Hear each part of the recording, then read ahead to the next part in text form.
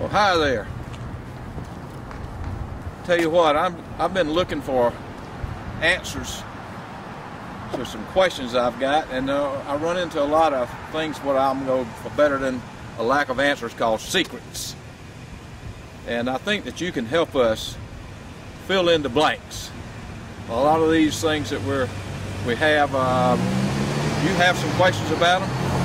I have some questions about them. Several buildings that you know might know something about, but there's somebody somewhere who's got all the answers. We just need to get them. And here's more of the story, and we hope that you can help. Stay tuned. Chuck, I'll tell you what, this is a great idea. I'll tell you what, find the secrets that are afforded us and held into all these buildings that we see in Fountain Inn every day, and we go through and take a look at them. But they hold dear secrets, and everybody rides by them, and we don't really know. But tell us a little bit about how this project came about. Mayor, some of our board members came up with this idea. Ron Urso took these fine photos of the different buildings on Main Street, and we have put a little write-up about what we know, and we have added pages to them that people can add their thoughts. So we want people to come in and write down what they know about these buildings. I think you call this the secrets of these buildings. Well, we all look at them, but I know something about this building, so let's see. I would just come in and I would take this and I would pick it up, and there's a place in here for me to write. So I would go back here. That one's right here. You would write on this page. Right on this page. There's not a page in there. Anyway, I just know that this used to be at one time was a theater, and it also had another life as an auto parts repair store, mainly tires and wheels and things like that. Brakes, I guess they had some stuff, but I don't know. There's some other stuff that probably used to go on here, folks.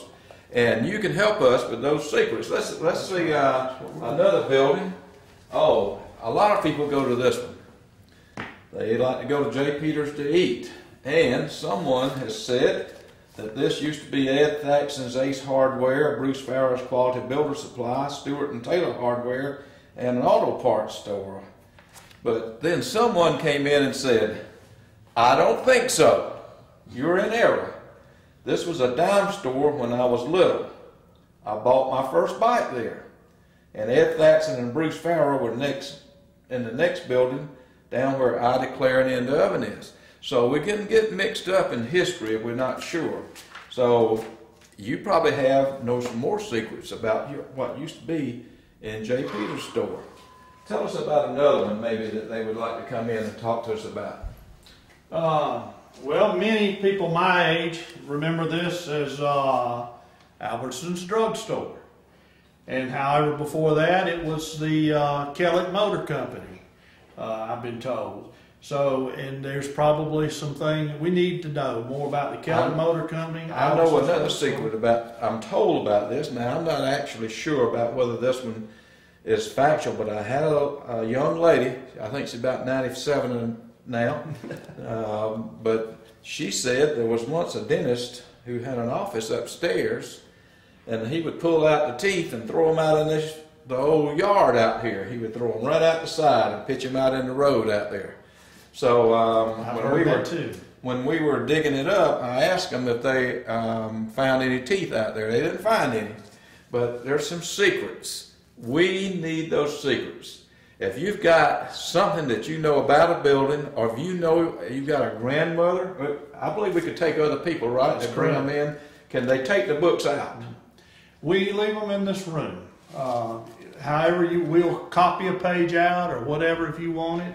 You can come and work within this room to keep our books in order. And if you want to write them down for somebody else to bring in, bring us the news, bring us whatever information you have, and help us get the real information so we can continue to put the correct history together for Fountain Inn. All these buildings. And Mayor, one other idea, if you have an idea for another building that we don't have here, or a person, or anything that we'd like to do research on, feel free to come in and we'll set up a book and see what kind of research somebody can bring to us.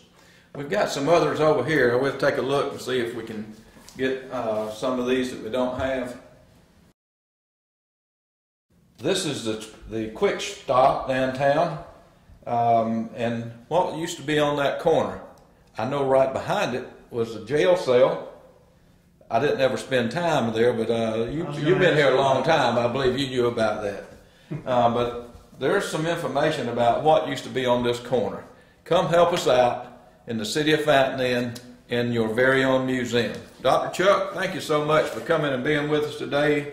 He is also the president of our museum, so come by and see him. Or if he's not here, you just say, I need to speak to Dr. Chuck, and he'll give you all the information there is, or give you a tour of our facility here. Thanks so much for being with us today. And don't forget, when people ask you where you're from, you say, I'm from Fountain Inn, the inn place to be.